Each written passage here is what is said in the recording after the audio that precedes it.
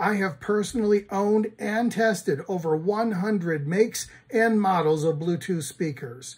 Whether you are upgrading your current speaker or buying your first, there are many features to consider and decisions to make. I just did a quick search on Amazon and there are over 5,000 Bluetooth speakers available. Nobody has tried them all. Nobody can tell you which speaker is best. And even if they could, what's best for me might not be best for you. The purpose of this video is to make you an educated consumer. I want you to know what features to look for and what traps to avoid. I want you to get the most speaker for your money, no matter how large or small your budget might be. And if you are giving the speaker as a gift, I want to help you delight the recipient. If all this sounds good, please give me a like and subscribe to let me know this is the kind of content you want to see. Without further ado, I would like to present to you the official Boxes Upon Boxes Reviews Bluetooth Speaker Buyer's Guide. Before we get any farther, should you even buy a Bluetooth speaker? There's only one reason why I can think of that you shouldn't, and that's if you live in a very cold environment or a very hot environment. You should not recharge a Bluetooth speaker in temperatures below 41 degrees Fahrenheit or above 113 degrees Fahrenheit. That's 5 degrees Celsius to 45 degrees Celsius. Decision number one, are you going to use the speaker indoors or outdoors? And what I'm really asking is, does it need to be waterproof or not? If the speaker is going to be used in a dry environment, you got nothing to worry about. You can pick anything. But if it has a chance to get wet, if it's going to be splashed, if it might rain, if you might drop it in the water, then you need to worry about water resistance or waterproofing. And if it does get dropped in the water, does it need to float? Some speaker manufacturers claim that their product is waterproof when it's really only water resistant. Look for an IPX rating of 7 or 8 to know that it's waterproof, meaning it can be submerged in water for an extended period of time. If it has IPX 4, 5, 6, it's water resistant. You can splash it, but don't drop it in the water. What does the X stand for? It means they didn't test it for dust resistance. If there's a number instead of the X, then they did. Decision number two, general purpose or specialty. How you intend to use the speaker often determines some of the other criteria. If you're going to use this in the shower, then you should probably make it waterproof or water resistant. It might also need to be water resistant if you intend to bring it camping, but there are other features you should consider, like a lantern, an emergency signal, a solar panel, a weather radio, a power bank, things like that. If you're going to bring the speaker golfing, you might want a magnetic mount or a threaded mount so you can attach the speaker to your golf cart. If you are going to bring the speaker to the job site, maybe you want to run it off the same kind of battery pack that you use for your tools. It should probably have rugged construction. Maybe you want something you can wear. Depending upon your activity, a speaker you bring to the gym might need to be small, wearable, water resistant, but it might require less battery life. A lot of people like using their Bluetooth speakers for karaoke. If you do, you might want giant RGB displays, multiple microphone inputs, independent microphone volume and reverb controls. Then we have the specialty category of novelty speakers. They emphasize form over function. They often don't sound that good, but you buy them anyway because there's something about them that delights you. They are often purchased as gifts. Decision number three, mounting. The speaker mount can greatly affect how and where you use a Bluetooth speaker. One of my favorite speaker categories is the living room console speaker. In that case, it has a tabletop mount. It sits on the table and doesn't move. While it might be stretching the definition, I also put handles and straps in the mount category. One of the most common mounts is the carabiner. It's a metal or plastic clip, and you can hang it from a loop or a rope or whatever you can imagine. There is another speaker category for wearable speakers. They often have a spring-loaded clip that attaches to your clothing or a magnet that goes through your clothes. Or I had one built into a belt buckle. Or I had another where you wore it around your shoulders and it had like a 3D surround sound experience for home theater. One of the least common mounts is the threaded mount.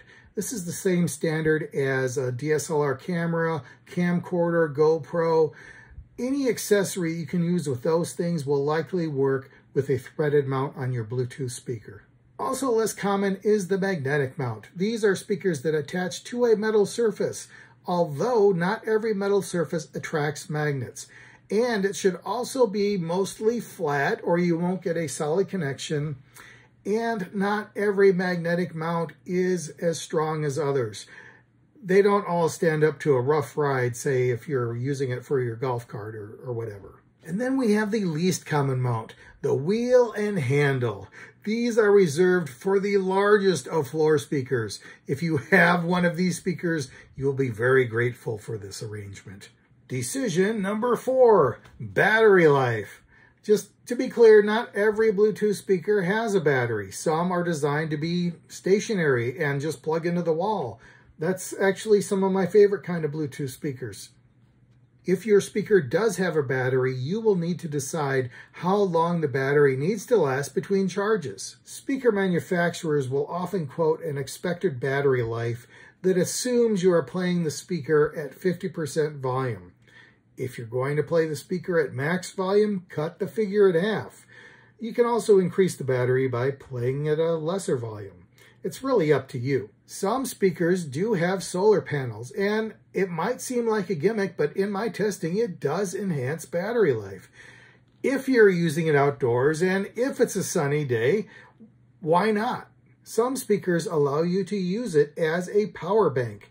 If you are using this speaker to charge your other devices, then of course it's going to affect your battery life. But it's a trade-off you're probably willing to make. Decision number 5, weight, size, power. Generally speaking, the larger the speaker, the better it sounds. This is especially true for deep bass. Some smaller speakers sound really good, but most are easily driven into distortion, especially if your music has deep bass or even a lot of high-frequency treble. Most small speakers sound best in the mid-range levels and at moderate volumes. Speaker power is usually expressed in watts. Sometimes they give you the RMS value, sometimes they give you peak. RMS is the one that matters. If they give you peak, divide it in half. But the watts aren't the only thing that matters. The drivers have to match the amplifier. If they don't, you can get a lot of distortion. The best speakers match the drivers to the amplifier. It is not unusual for a Bluetooth speaker to have a single full-range driver. However, I like to see at least a passive radiator to help with the bass.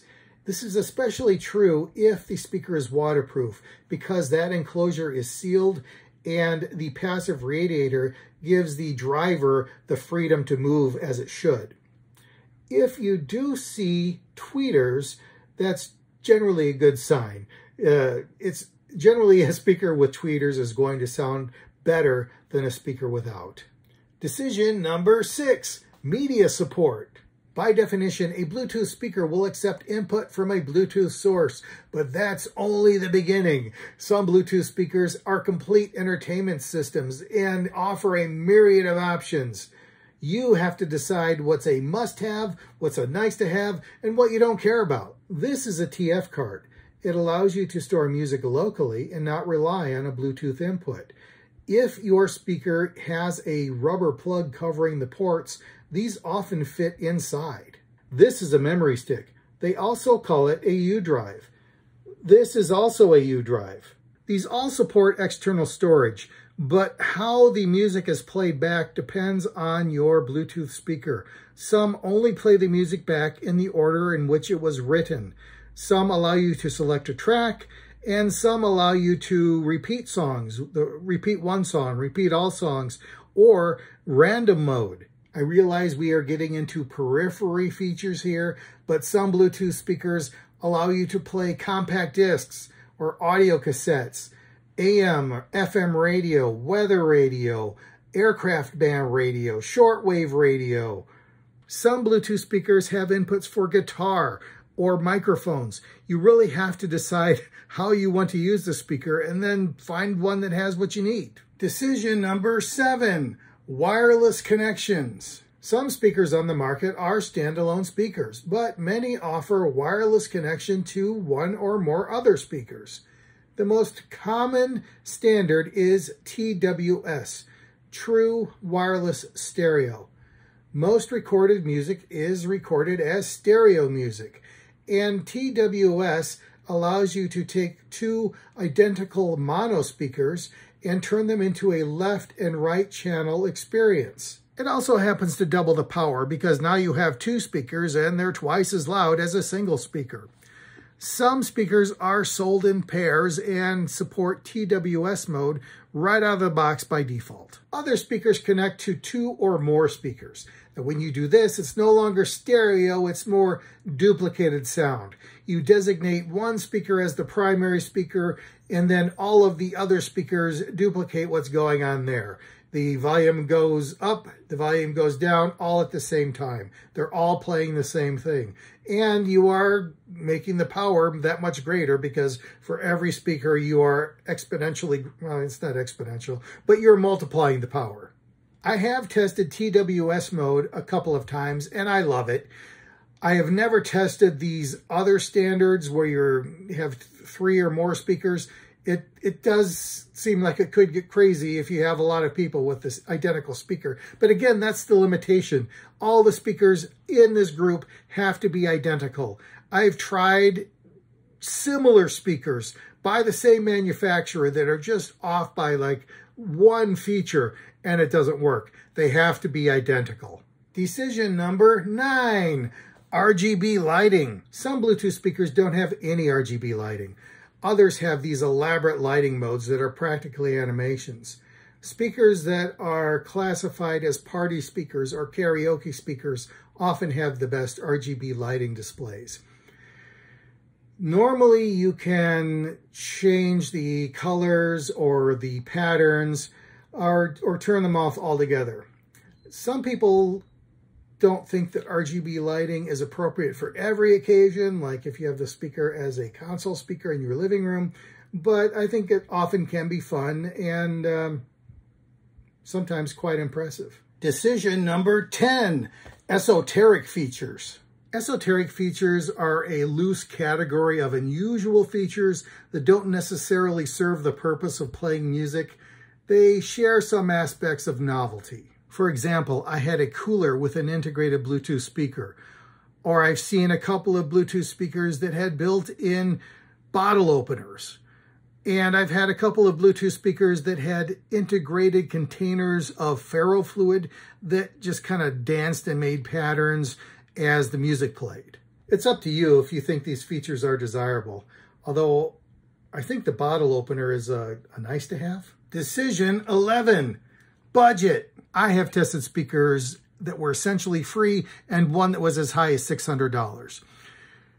You generally get what you pay for, but there are some speakers that are surprisingly good at affordable prices. One of the best Bluetooth speakers I have is from Bose.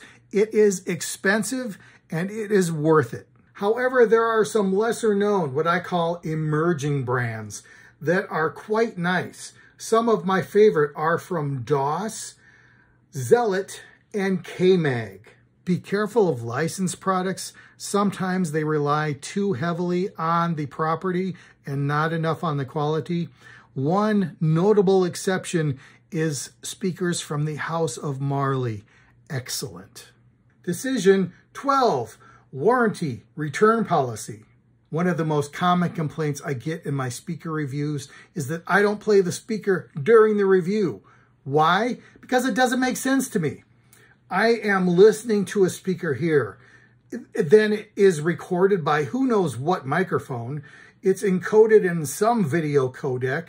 I'm editing it on my computer and then I'm re-encoding it and uploading it to YouTube into whatever format they choose.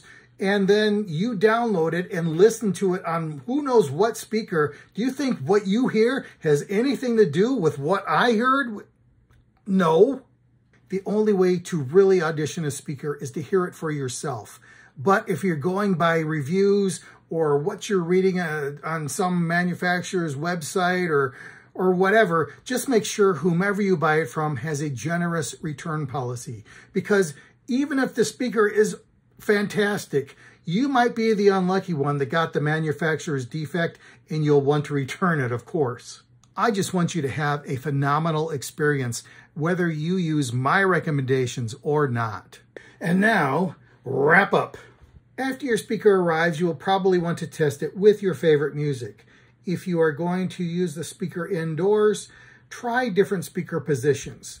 For example, if you are having trouble with not enough bass, put it under your desk rather than on top of your desk, or stick it in a corner.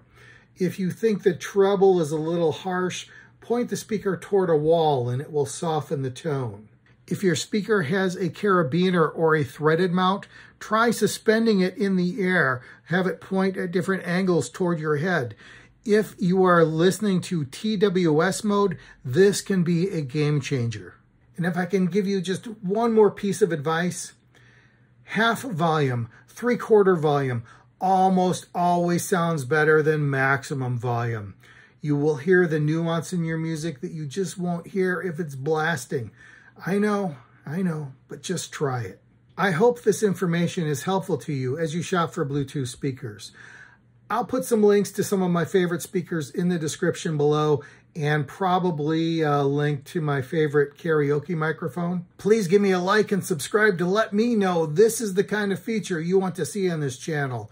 And just talk about your favorite speakers or your most desired features in the comments below. Thanks for stopping by.